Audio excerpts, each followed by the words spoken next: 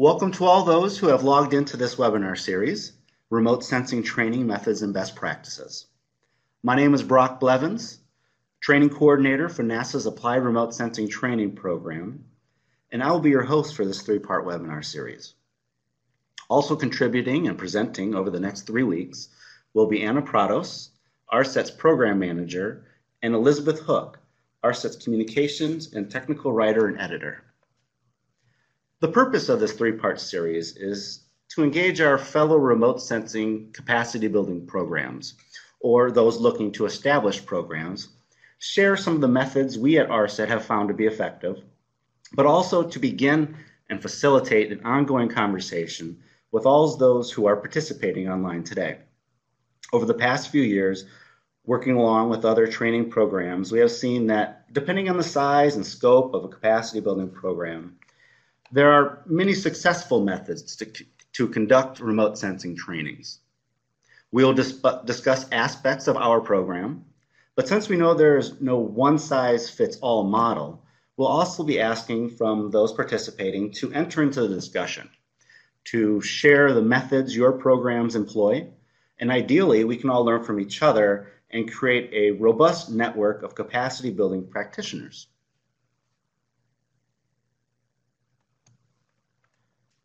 So how will we do this? Here is an outline for the 3-week series. Week 1, we'll cover end user needs assessments, promotions.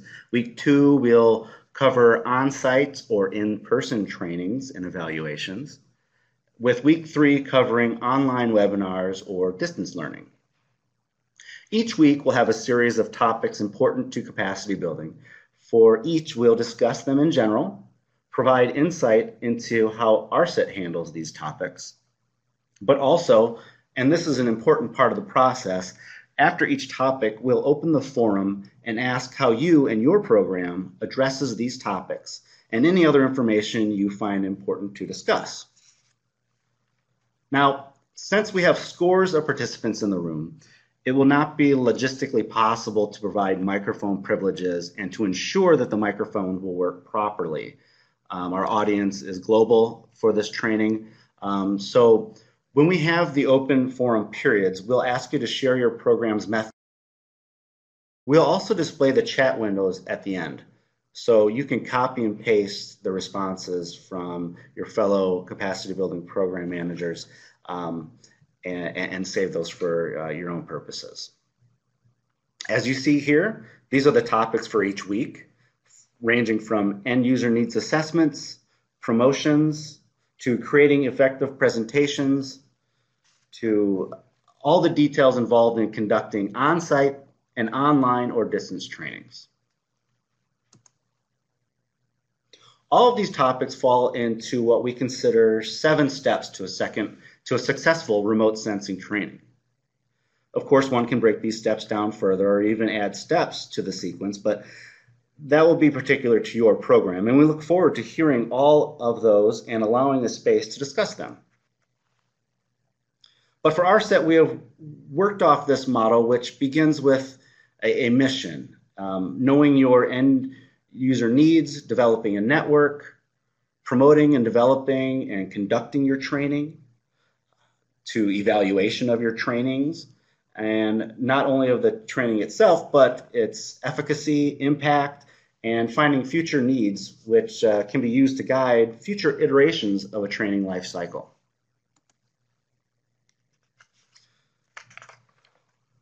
And the learning objectives throughout the 3 weeks from ARSET and from each other will be to understand the key steps to developing on-site and online trainings, how to build a network and promote, and how to conduct these trainings.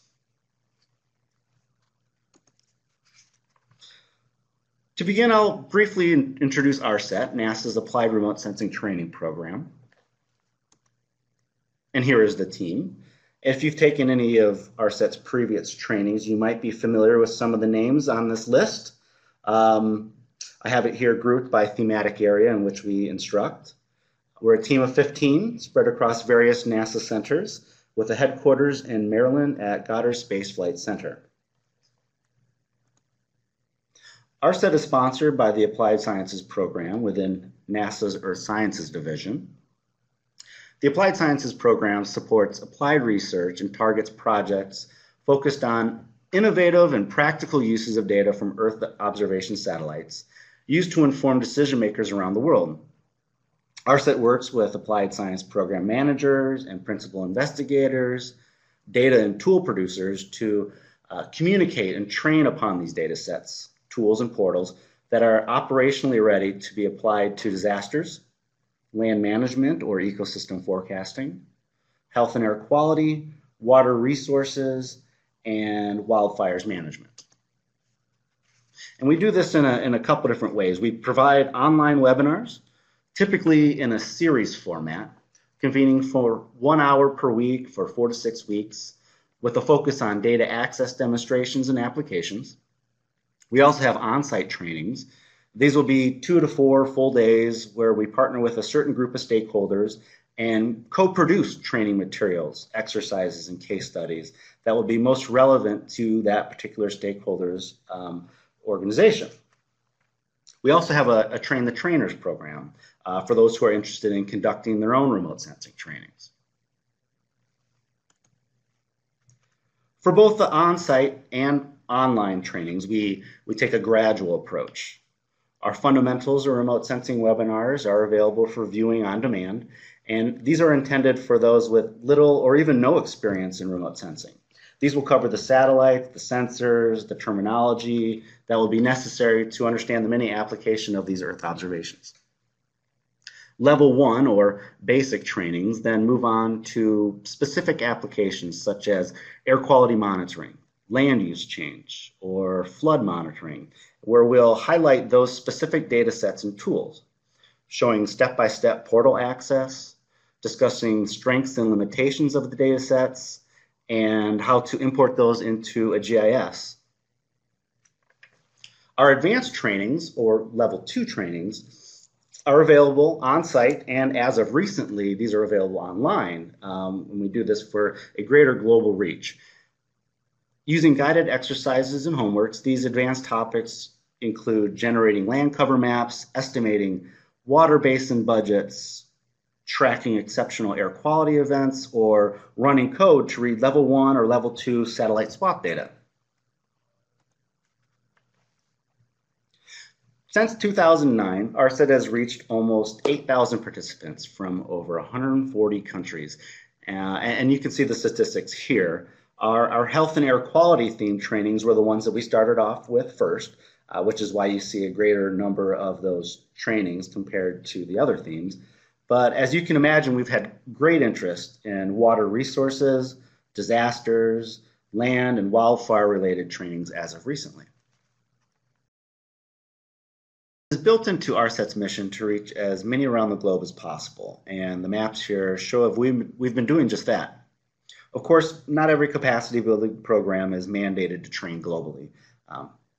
Many train internally only. Some focus on one particular sector or theme. And this is all based on one's mission statement, which brings us to our outline for today's session. Today, with this session, we'll start off with defining your program's mission statement. We'll then cover assessing end user needs, methods to build a network, training promotions, and developing training materials. After each topic, we'll open things up for discussion and sharing. So this brings us to our first step, developing a mission statement. So why do we do this? A mission statement defines the key purpose of a program, the intended audience, and the impact you wish to accomplish.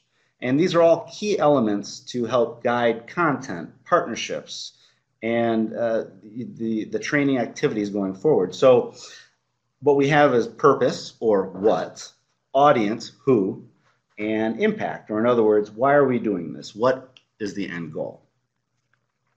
For example, ARSET's mission is to increase the use of remote sensing resources by environmental managers for decision support. This is accomplished through on-site and online training that teaches participants how to access, visualize, and apply earth sciences data. So first is the purpose, and that is to build capacity of remote sensing through training, both on-site and online. Who? Audience, environmental managers, decision makers, policymakers. And then the impact. What is the end goal? We want to improve decision support. So that is our impact and our value.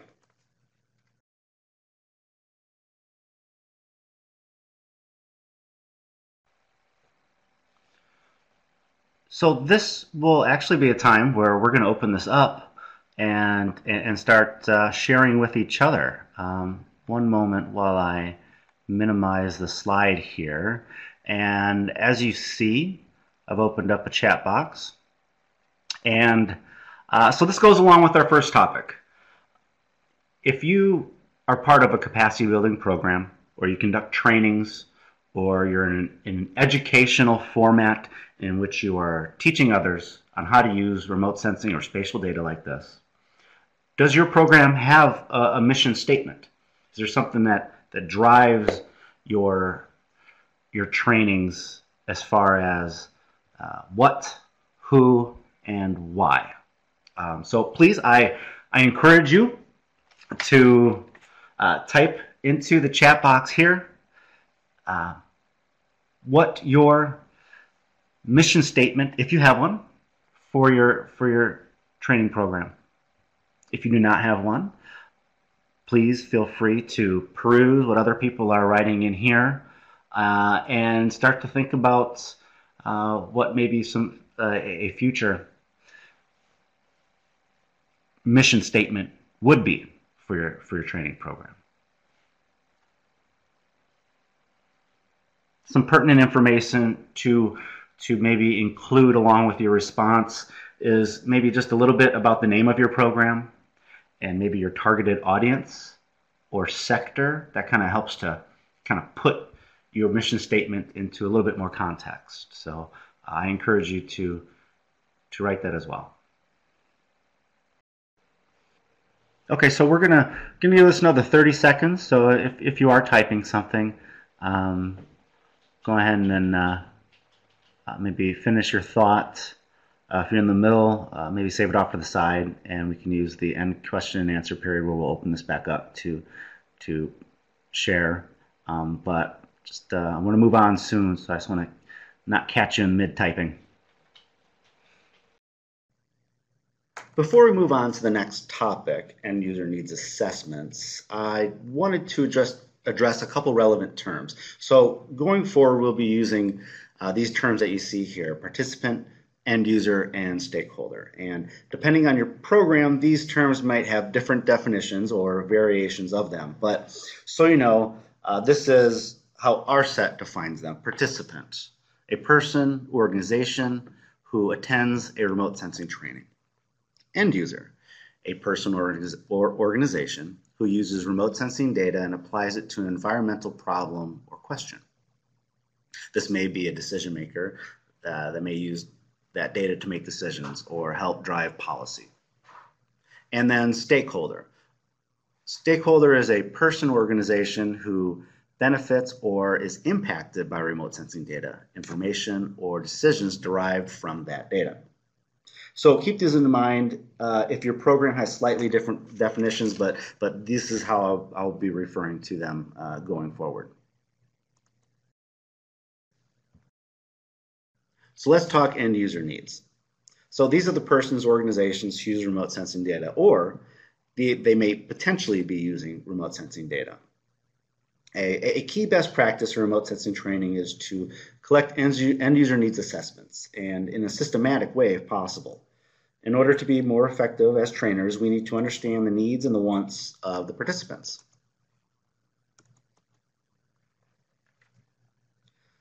This information can be integrated into decisions on training type, training content, or topics, so they can be tailored to address the unique environmental or decision support challenges of our participants.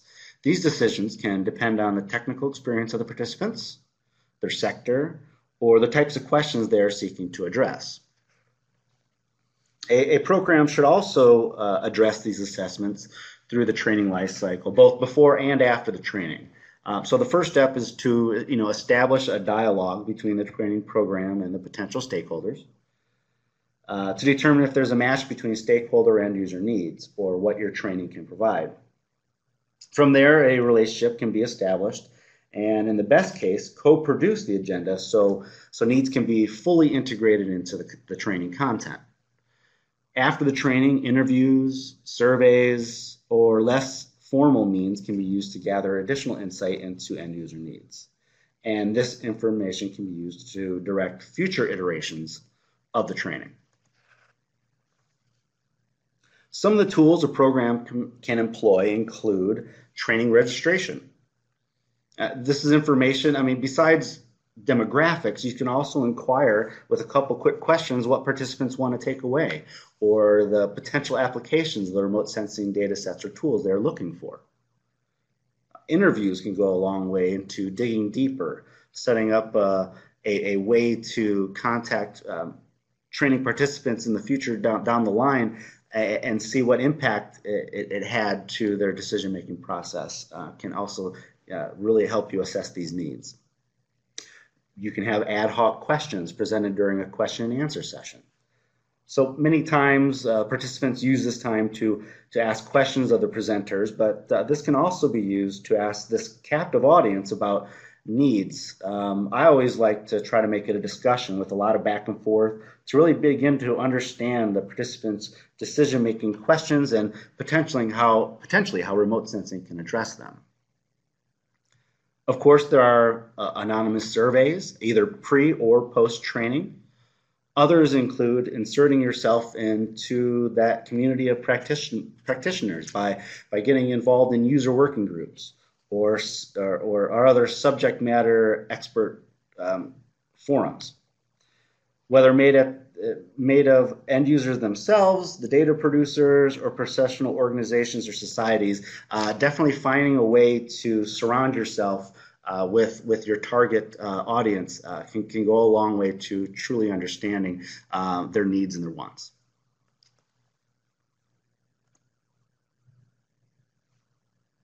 A few of the many tips include as I mentioned previously, is to collaborate with a community. Be sure you're asking very pointed questions, such as to begin to understand their barriers to using the data or needs, like what is preventing your organization from fully using these remote sensing data sources? What is your organization's main type of research or environmental and management activity? Or what specific question or challenge is your organization trying to address? So in other words, what training topics do you want? What can we do to help serve you better is something that we at ARSET is always trying to ask from our end user community. And finally, to assess if the training will in fact address those needs. Essentially, don't oversell what remote sensing can do.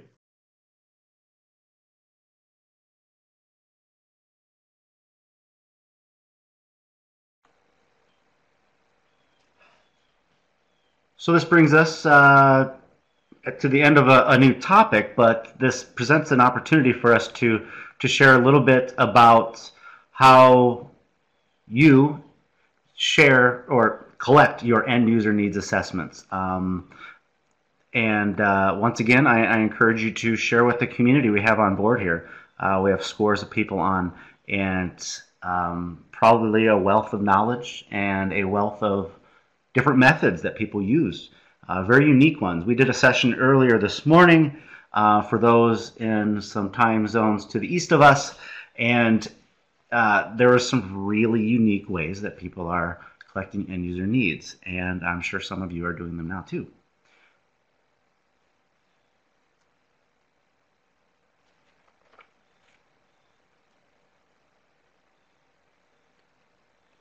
Now, of course, I understand that this depends on the goals of your particular capacity building program. So given that these end user needs assessments can take a number of different formats and desired outcomes.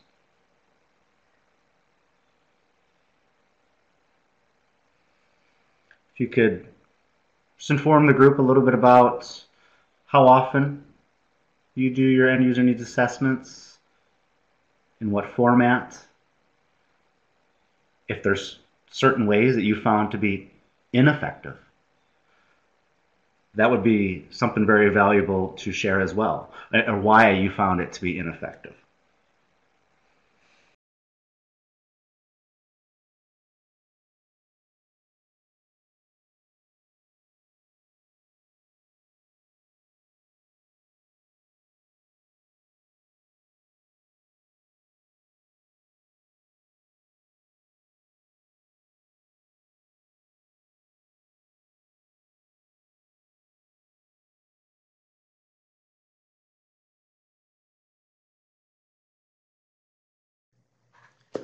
The next topic is building a network. Why do this? Well, this depends on your program. If you train exclusively internally, a network may already exist. If you're like us and we wish to train globally to address a number of sectors and needs, this network serves to identify stakeholders and potential collaborators. It helps to find potential end users and training participants. This network also provides an ever-widening pool of those from which to inquire training or data needs in order to better tailor our content or discover potentially new training topics. If a large portion of your network is asking about, for example, train data and monitoring sea level change as applies to infrastructure planning or disaster mitigation, then there is a need that can be addressed. One way to handle the network is to maintain an end user database. We at ARSET, since our intended reach is so large, we have a database that is sortable by location or sector, such as central government versus nonprofits or NGOs versus private companies. Our database is also sortable by organization or theme in which they attended the training, such as disasters, health or air quality, or land management. We can also use this information to identify gaps in coverage by region or sector. This way, gaps can be addressed by determining future promotion activities. Which brings us to our next step, training promotion. Once again, this will be a program-specific activity for the scope of your training promotions to find the appropriate organizations or persons to reach out to. For ARSET, we promote trainings to applied sciences professionals and decision or policymakers. Anyone who is able to make Earth observations actionable. We also reach out to those who have shown environmental need, but also those who we have not already previously reached, or those unaware of the benefits that NASA's open data sets and tools can provide. We also like to promote to those organizations with a high potential for future collaboration, because a lot of times these groups have a unique knowledge of the communities in which they work and to their unique decision-making activities. And together we can better determine how remote sensing data can fit into that equation. Also, it's very effective in that these are representatives from organizations. They tend to trust data and trainings if others within their community have shown its utility and success, so sharing success stories. Some common methods include emails or a listserv. These for networking. Existing groups willing to cross-promote your training, such as existing websites or portals that are designed to communicate training opportunities to others or within their particular community, like the conservation community or disaster management community. You also have social media. It's taking on so many different forms nowadays, so that it has become actually a very effective vehicle to get the word out to your desired audience. For example, ARSET employs many of these methods. with email and listservs accounting for almost half of what has brought our trainings to our participants' attention, whether it's coming straight from us or a listserv or passed on from somebody on our listserv to another colleague. We also use certain training websites that advertise training, such as Fed Center or EO Portal or Earth Observations Portal. If those attending this training here today aren't familiar with a couple of these portals, please, I encourage you to check them out. There's a lot of great training opportunities and training organizations to connect with. We also perform targeted outreach and promotion, and this is for those in which we could potentially collaborate, or we also use our outreach database, and this is used to fill some of the gaps in coverage that we may have noticed from our past attendee lists. Lastly, Twitter is a new platform for us, and Elizabeth Hook, our communications and technical writer, can tell you a little bit about that, since that is her expertise. Right, so social media, like Brock mentioned, is a very big, kind of hairy conversation. So we're only going to unpack some general things and talk about Twitter briefly, because that's what ARSET is using. If you decide to create a social media account of some type for your program, the very first thing you should do is have a clear idea of its purpose. This is going to help you figure out what kind of things you want to post, what content is relevant, and it's going to help you out with just what you're going to be doing with it. Another component of this is that social media almost always takes more time to do well than most people think that it does. Once you create your account, plan on posting regularly and engaging with your community there regularly. This doesn't mean that you need to post something every hour, but for instance, with ARSET's Twitter account, we typically tweet a few times a week, and we try and respond to people in a timely fashion. One tool that can help you post consistently is maintaining a schedule of what you're going to do. You can figure out what you'll post when to keep from doing all of your posts at one time on one day, or to see where you might need to fill in gaps. If you have a partner that wants you to promote one of their components of your training, you might plan on reposting or retweeting something on a day. So as I mentioned, the only official social media account that ARSET has is its Twitter account. During our trainings, both online and in person, we typically plan out tweets. These two images on the top are good examples of that. This one on the left is one that we had planned to promote our recent soil moisture and evapotranspiration training. And this one on the right is one we did during an on-site training in Brazil. So this is an example of a tweet where the training was taking place in Spanish, so we definitely had to plan those tweets out ahead of time to make sure that they could also get translated into Spanish as well.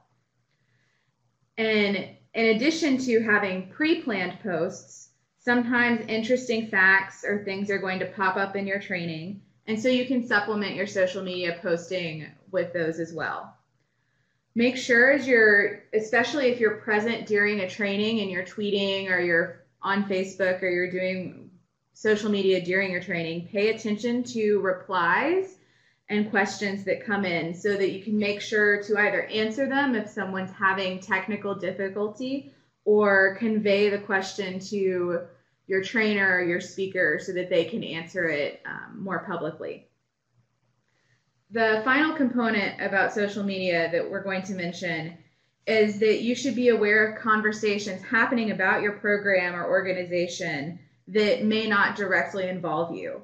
So, for instance, ARSET had an incident on Twitter where I was checking our URL to see if anyone was talking about any of our trainings. And in March, I was looking around and noticed this tweet that came up. Apparently, at an investigative reporters and editors conference, someone was giving a presentation on remote sensing data and mentioned ARSET.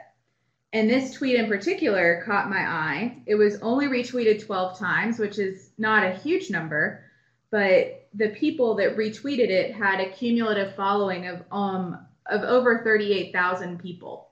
And that was just a huge audience that we didn't realize was going to become aware of ARSET. We didn't know ARSET was going to be in the presentation.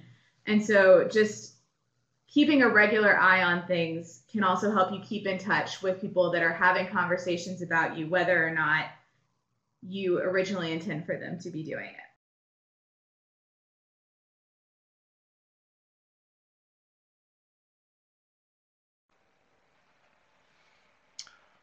So once again, I would like to open this up to a forum format and ask for those participants online here to share a little bit about what you do on a programmatic level to promote your trainings. And some additional information may be useful for this particular question and sharing period. For instance, you might want to include your target audience. That's going to be very important to couple with your answers. So please provide a little bit of extra text in context with your answer. We also have a couple polls going on right now. Please feel free to participate. A little bit about, it looks like email is, well, it's a very traditional way, and as you saw, we at ARSET use email very often. Our listserv is part of that process. But also down below, there's also a question about, so of these promotional methods that we've discussed here today, are there ones that you'd like to know a little bit more about? It's possible we can include that in a future in a future session of this series. And it looks like social media being a very new method. I can see that definitely being a topic for future discussion.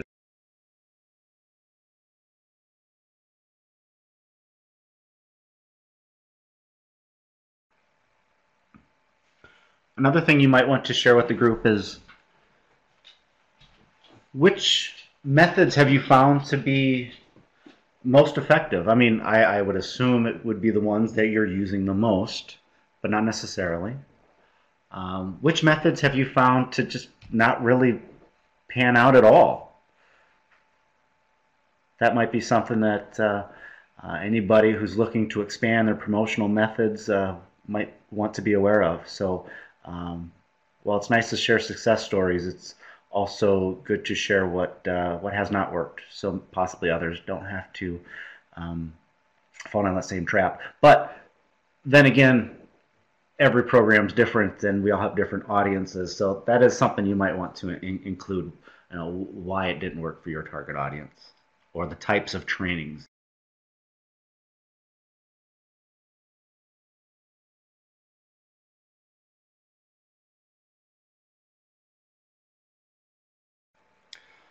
So we're going to let this go a little bit longer. It looks like the responses are slowing down a little bit. Feel free, in about 30 seconds or so. We'll close this out and move on to the next topic. So please finish your thoughts, or if you want to take this opportunity to copy everybody's responses and paste them off to the side on a Word document, now would be the time to do so. But we'll show this again later, so you know.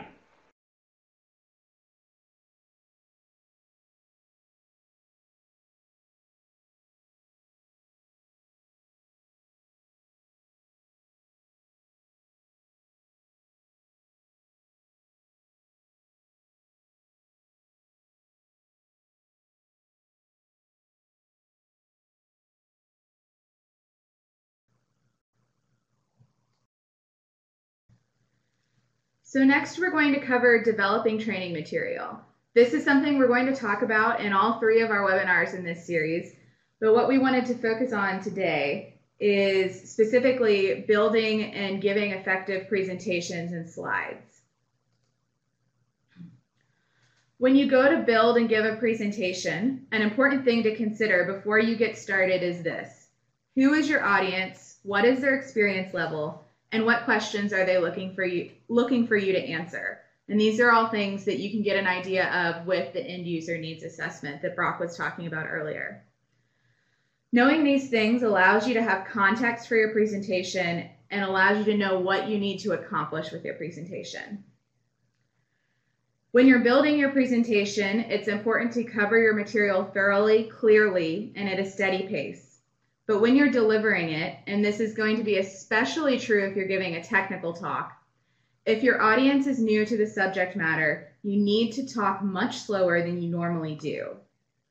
Conversationally, for instance, I tend to talk pretty quickly, and especially when I'm giving a presentation, if I get nervous, I'm going to start talking far too quickly for people to understand what I'm saying clearly. So when you're practicing your presentation, think about how you're going to speak and how you can speak at a slow enough rate. Also consider that you need to speak clearly and you need to articulate well. If you're giving an in-person presentation and there is an option to use a microphone, please take it. I have been to many presentations where presenters are offered a microphone and they say, oh, I can talk loud enough. And sure enough, they really would have benefited from using a microphone. Unless there's some huge technical complication, please just go ahead and take it. It allows people in the back of the room to hear you clearly and hear you well, and it means that you don't have to strain your voice when you're talking. When you're covering material, even if you don't have an audience that's brand new to the material, make sure you define your terms and your acronyms when you first use them. Part of this is because terms you use may not be exactly the terms that they use. You just might generally be in the community but not familiar with an acronym. And so making sure your audience knows what you're talking about is a really good idea. And don't assume that the audience is going to remember an acronym that you defined 20 slides ago. Go ahead and redefine things occasionally. The last thing is to make sure that you practice. A lot of people think that they can wing it when they give presentations, and it usually comes off kind of sloppy. Another reason to do it is that for most people, when you're familiar with the material and where your slides are going, you're going to be a lot more confident with your presentation. And that just gives you more authority as a presenter because you sound more comfortable with what you're talking about. Practice is also able to help you figure out what presentation techniques are going to work for you. When you're giving an online presentation, do you move your cursor around way too much? Do you need to be aware of that? If you're giving an in-person presentation, do you tend to wave your hands around too much when you talk? Do you tend to stand way too still? So it's just figuring out which techniques are going to work for you. A lot of presentations, but certainly not all of them, involve a slideshow. There's certainly conventional wisdom that you shouldn't read off your slides, that you shouldn't try and jam all of your content onto a single slide. But there's also another consideration. What relationship does the presenter have to the slides? So what I mean is this. You can have slides with the idea and the context of what you're talking about on one end of the spectrum, where almost all of your content is there, 95% of it is there, and the presenter is mostly there to give anecdotes and supplemental information. And this is really great if you have people looking at your slides later without you, and you want to make sure that they can understand everything that you're saying. And then the other end of the spectrum is something kind of similar to this slide, where you just have very high-level images, words, things on the slides, but you really need the presenter present to talk about what's going on. ARSET slides typically live in the middle of this spectrum. While we do post our slides online and people can download them, we also want people to listen to our trainings and listen to our recordings. So they can get some of the content and some of the context out of the slides, but for the full picture and to get the full depth of the experience, you need to listen to the presenter and listen to the training. So once you figure out where on the spectrum your presentation is, there are a few key things about how you can develop an effective presentation. Presentations should provide visual support for the audience, things that they can register as useful for them to retain.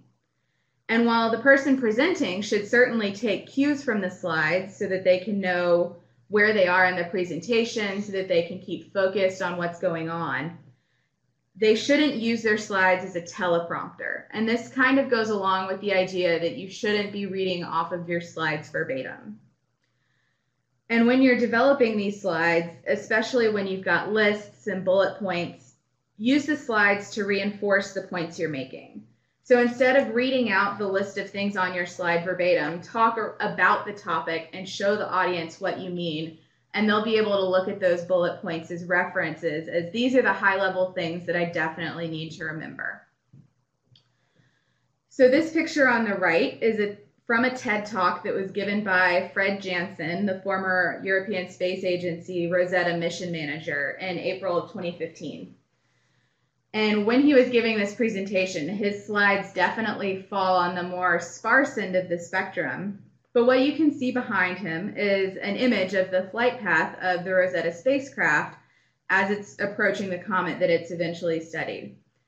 And when you look at this, you can tell what he's talking about if you know his presentation. And the image and the text tells the audience something, but it also reinforces the point he's making without a slide packed with words detailing all of the flight path that the satellite took.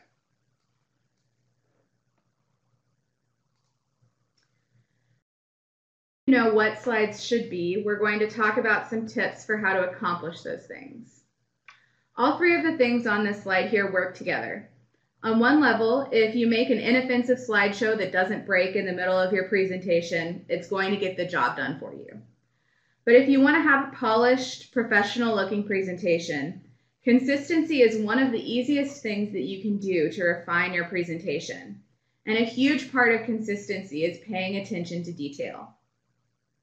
For me, when I'm under a tight deadline to turn a presentation around, paying attention to detail is usually one of the things that just falls off of my radar first. But it's also the sort of thing that can very easily contribute to making your presentation look sloppy if you're not paying attention. So when you're building slides, make sure you pay attention to everything, but also make sure you don't get too carried away as you're building things, and keep your presentation simple. So being consistent with your slides covers a wide range of things. ARSET moved towards a template for all of our presentations in an effort to keep things consistent. Now, every presentation we give for all of our trainings isn't completely identical, but they all look like they belong in the same family of presentations. So what I mean is, if you paid attention to our title slide at the beginning here, we also had this ARSET information, the title, more context, the NASA logo is at the top right, and there's also this image bar at the left. But what we do is, for different trainings, we change that image so that it is the same throughout the series or the presentation, but it may not be the same for all of our presentations. For the interior of our presentations, they all have the same color background, they all use the same font, they all have the same bar feature to highlight the title of the slide. But you can see that this slide favors a single title, but this one has a title and a subtitle. So they all still look like they belong together while not being identical. And then another example are the transition slides we use. This image is the same image that we use on the left bar in the title, but it changes. But all of our transition slides have this semi-transparent background and the ability to put in the title. And so using this template enables us to really keep things consistent and make sure that things like the font sizes, the fonts, the color families, and just general formatting are sort of by default the same. And while you might have a template, you will still need to pay attention to detail. Are you using the same font in the body of your presentation? you might want to use a different font to emphasize something, but make sure that you're intentional when you do things different. Make sure that if you're copying in a slide from another presentation, are all of the fonts the same? Are you using the same colors? Is everything still placed in the same place on the slide? For images, one thing that can make a huge difference in how polished the slide looks is whether or not the images are aligned with anything. So making sure that they might generally line up with the text, they're not all the way on the edge of the slide, things like that. And then another thing is making sure you maintain the correct ratio of an image. So this image right here is an example of something from the Soil Moisture Active Passive mission. And if you put this image on your slide and you say, oh, I want it to fit in this particular space, let me just click on the sides, drag it, and make it smaller. But when you do that, especially if there's text, it becomes very obvious that there's something wrong with the image, and it becomes kind of a distraction while you're giving your presentation.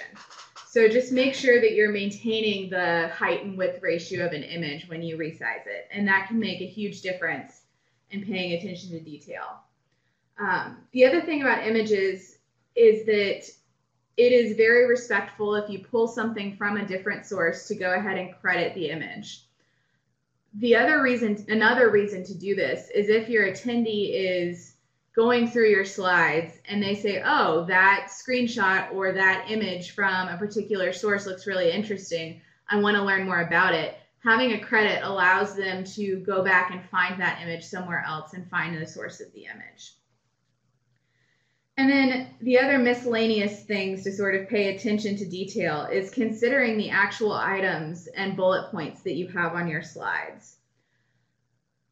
Are all of the items on your slide sentences, or are they phrases? You can see on this slide it favors phrases, but it would look strange if all of the bullet points were sentences except for one.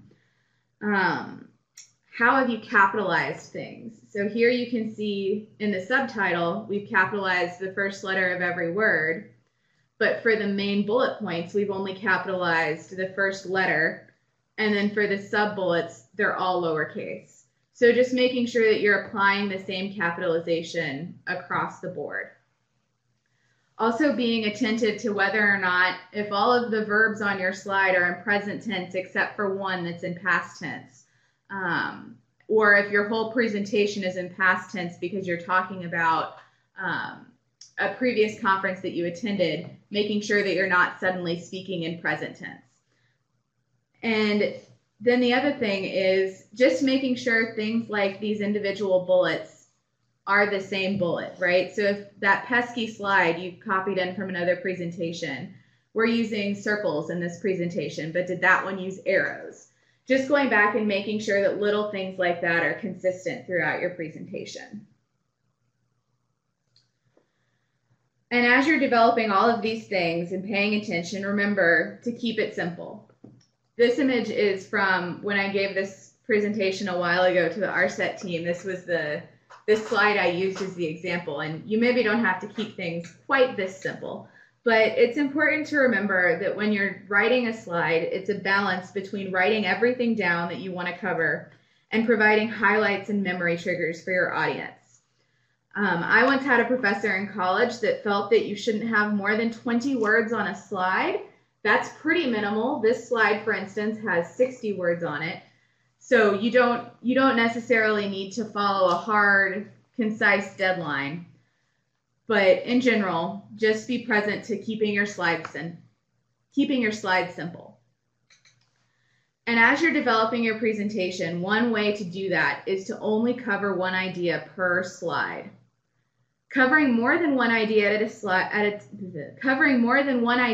time can be tempting because you might have two ideas that connect and you want to complement each other. But having more than one idea on a slide is an easy way to end up with an overcrowded slide.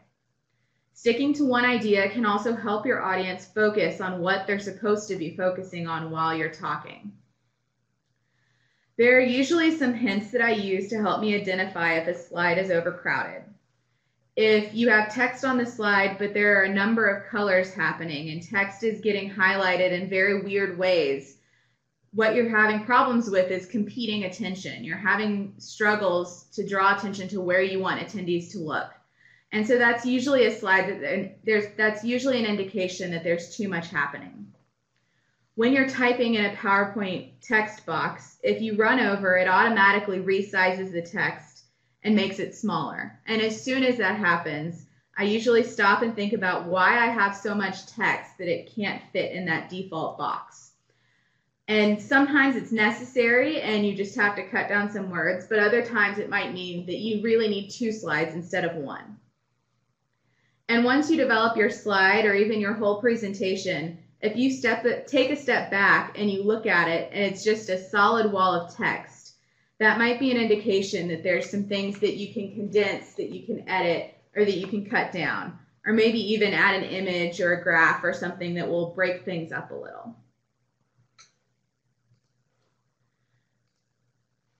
So now we're going to look at an example of a slide that needs some improvement. And it's a slide that's been generated from some general ARSET content, but we can apply a lot of the things that we've just talked about to it.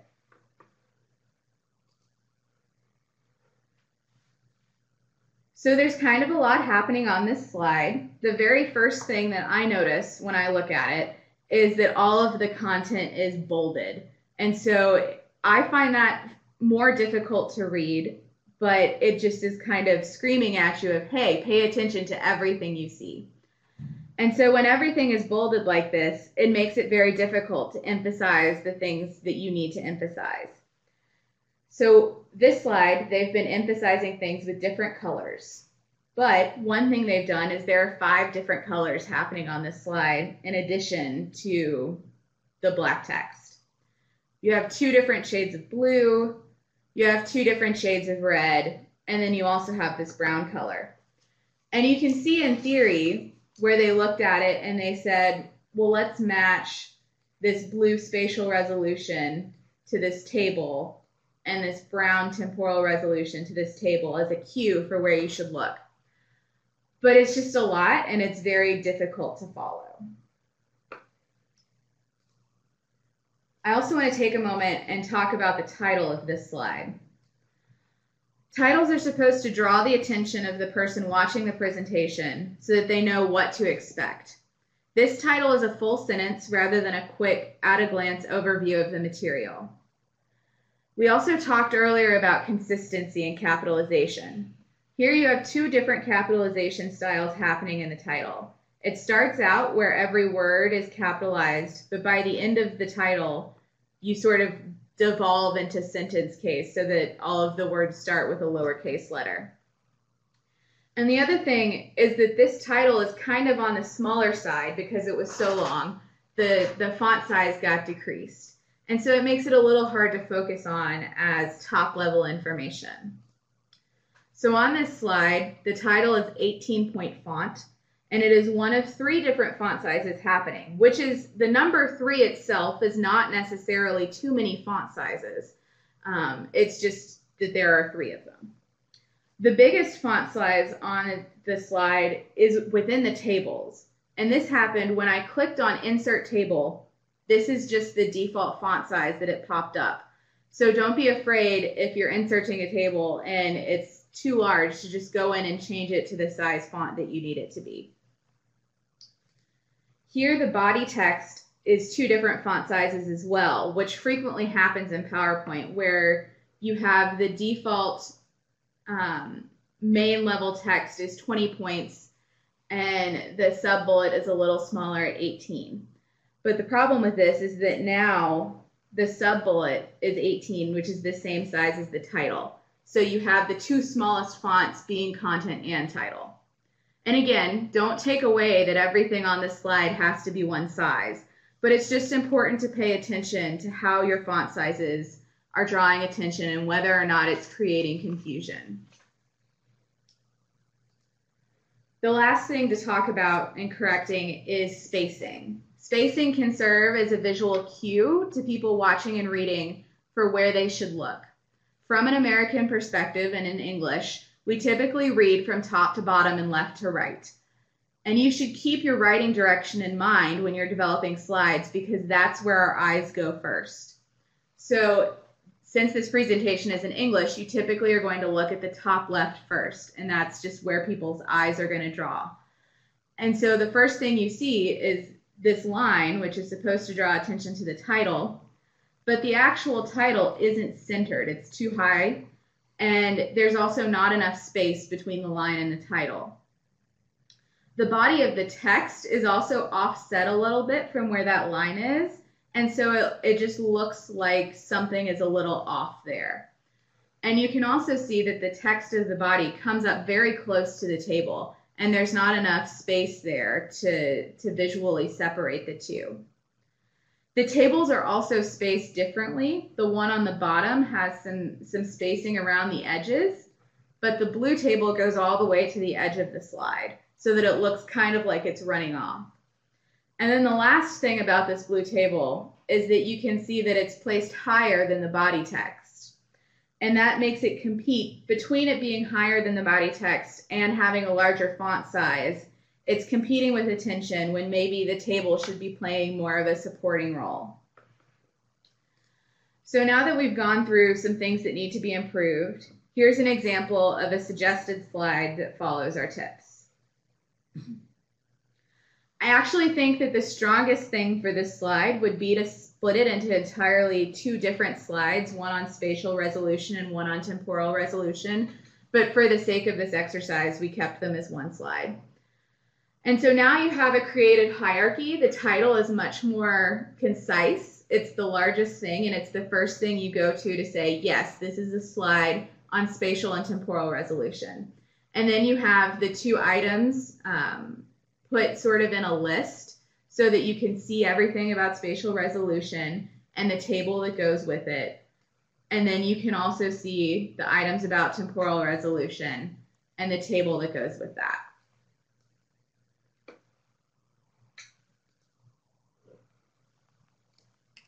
Thank you very much, Elizabeth.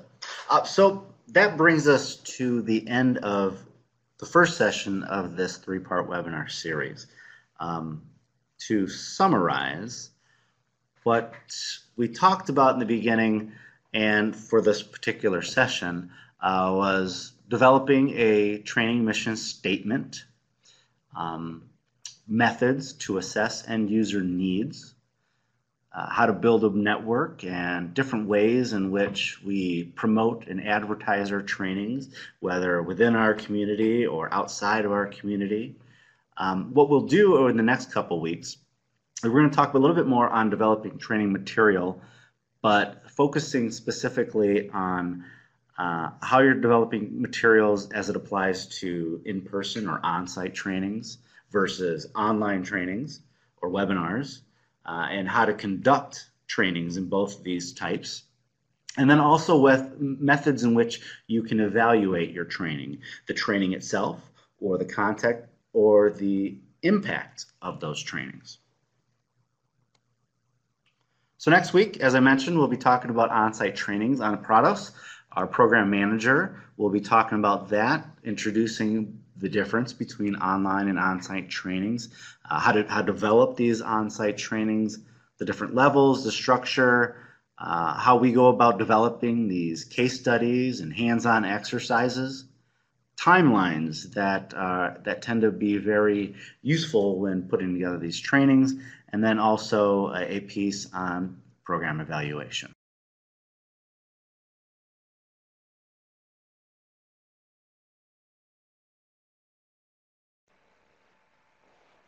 Okay, so previously we had some topic-related forums. This one, however, I want to open it up to any questions you might have had about this training in particular, about any of the topics that we brought up, some of the reasons why. So please, feel free to pose any questions to us. This is also a time that if you didn't have a chance in the very beginning to sort of, if you want to, put down your name, your program, where you're from, a little bit about your capacity building program or the one that you're hoping to put together, the educational structure in which your organization exists as it applies to teaching remote sensing. This would be a great time to reach out and connect and network with your fellow remote sensing training practitioners. And in a little bit, we'll also open back up each of the forum topics, each of the 3 forum topic periods, so you can add any additional information or copy and paste those for your own use. So I see here a question about teaching with videos. That is a very effective way to do things. There's a lot of different programs that have what's termed as an e-learning platform or a knowledge management content software. And they'll have that available where people can attend their trainings and kind of self-pace themselves through the training materials through a series of exercises and videos. You may have seen certain softwares such as Storyline. It's a very common one used by certain organizations, and they're done in an asynchronous fashion. You don't have to show up live each week. You can do it on your own at your own pace. This is also something that ARSET is going to be looking into. We've been doing a live format, sparsed out over a couple different weeks, convening at the same time each week, given some time in between to review the materials, submit homeworks, do exercises if it's an advanced training. Yeah, this is Elizabeth. I also wanted to jump in and say, Brock's talking about how great video is, and it is great. And a lot of softwares that do live webinars allow presenters to do videos as well. And we intentionally choose not to show presenter video, not because any of us are shy, but because it usually eats up a lot of bandwidth in the program. And so if you're accessing the training from somewhere that has a slower internet connection, having presenter video on can really destroy the stream very quickly.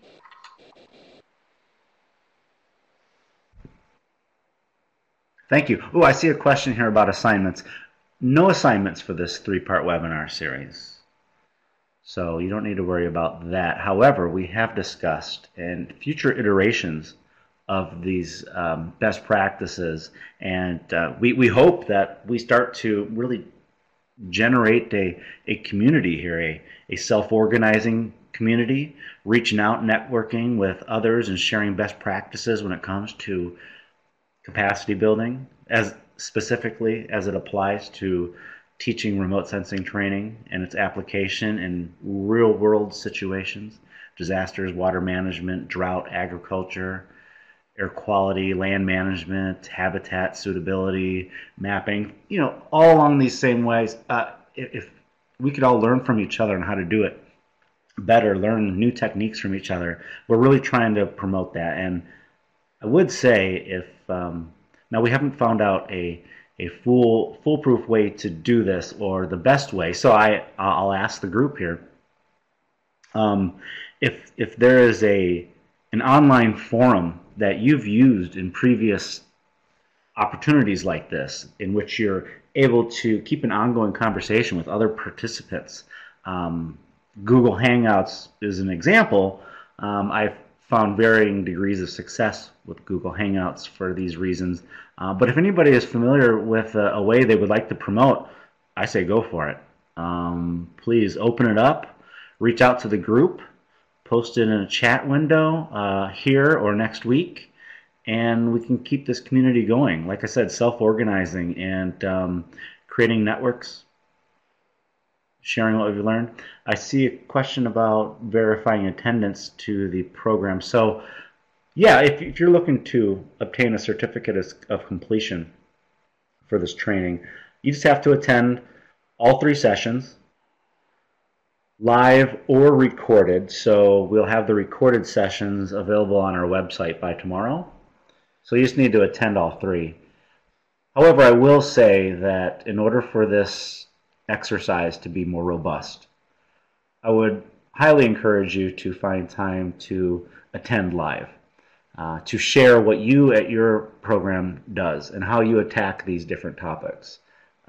Because I know that others, I've learned quite a bit. We had a session this morning, and from the session here today, I've taken quite a few notes, and I can certainly see ways that we can employ some of the methods that have been discussed here already today. And I hope some of you have gained some nice knowledge as far as that's concerned as well. So please attend live. We set this up in 2 different times throughout the day, hoping to reach as many time zones around the globe as possible. But in order to really do that, we have to do it 3 times a day, and that means we have to do it at like 2 a.m., which I'm sorry we're not going to do. So please review the recorded sessions if you have a chance. Your attendance is recorded by the software. So if you logged in here today, there is a record of you attending, so everything is tracked, so don't worry about that. There's a question here about if the ARSET presentation slides are copyrighted. The slides are not copyrighted. If you'd like to use the slides, you're welcome to. We just ask that you please credit ARSET. And if you have questions about the slides or want to use particular ones, please feel free to email us and we can talk to you about them.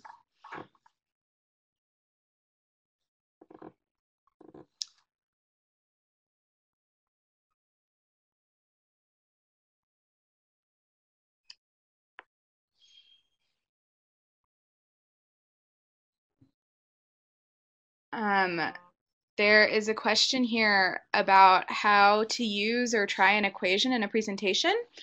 There are a few options. Anna, if you're on, you might be able to speak to this a little bit better. I've seen people use LaTeX and have that when they're sharing their screens. You can put equations into PowerPoint and do things that way. I'm not sure. I hope that answers your question.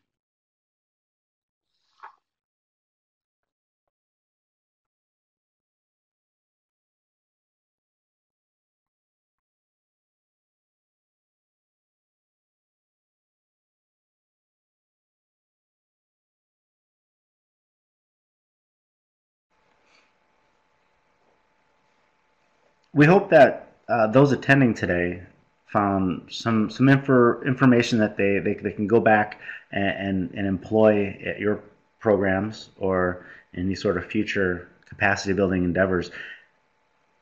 The promotion, the end user needs assessment, defining a good mission statement are really some fundamental things that can be overlooked or could always use new ideas to accomplish.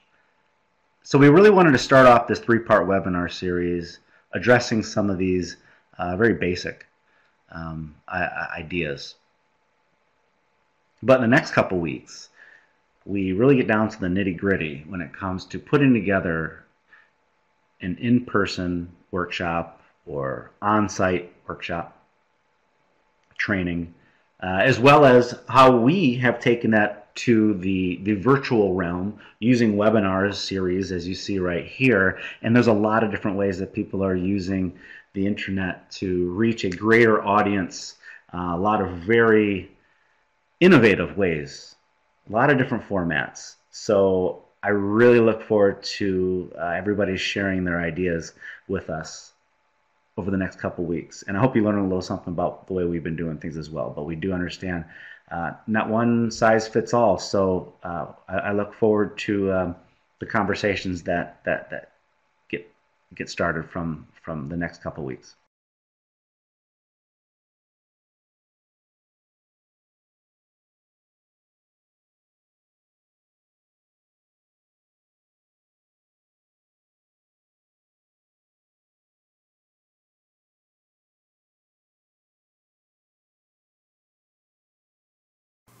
Okay, so we are going to shut down this part for today, and please join us for part 2. Thank you very much, everybody.